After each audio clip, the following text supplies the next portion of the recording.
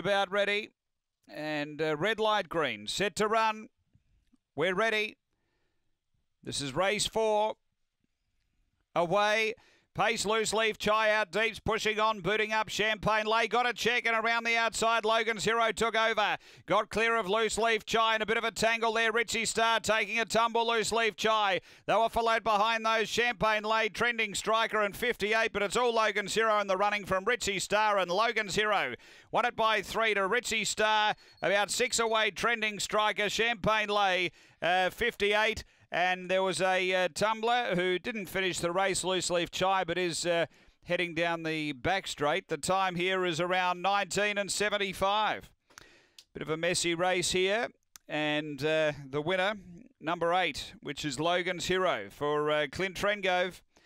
Number 8 first, second, going the way of 4, which is Richie Star. And third to 5, which is Trending Striker.